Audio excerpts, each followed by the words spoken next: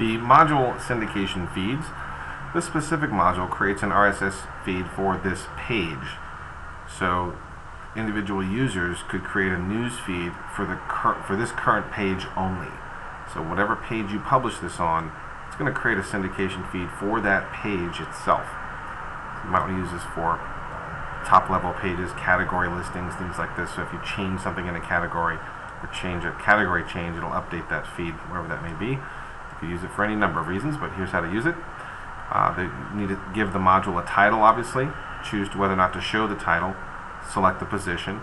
Change the status and the access for it. Order this specific module.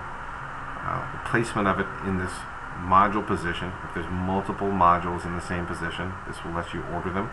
You've got a start publishing date, a finish publishing date. You can leave yourself a note here. And again, here's the description of the smart syndication model that creates a syndication feed for the page where the module is displayed. Down here at the bottom here, we've got where we can choose to show this on multiple pages or only one page. It's completely up to you. You can show it on every page of your website, so someone could create a feed, but understand, even if you're publishing it on every page, when they use it to create the feed, it's only creating the feed for that page, not the entire site. Up to the top right, you've got display text, yes or no, the text to display. It says if display text is activated, the text entered here will be displayed next to the icon along with the RSS link. If this field is left empty, the default text displayed will be picked up from the site language .ini file, .ini file. So you can put some text here, save it, go back to your site, publish your module, refresh your page on a different tab and see what it looks like, and then come back and edit this text if you need to.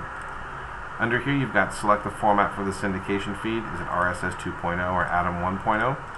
And then the advanced options are some of the same things we've seen on a lot of these modules where you have an alternative layout perhaps, and then a module class suffix for the specific module, and then some caching for the module itself.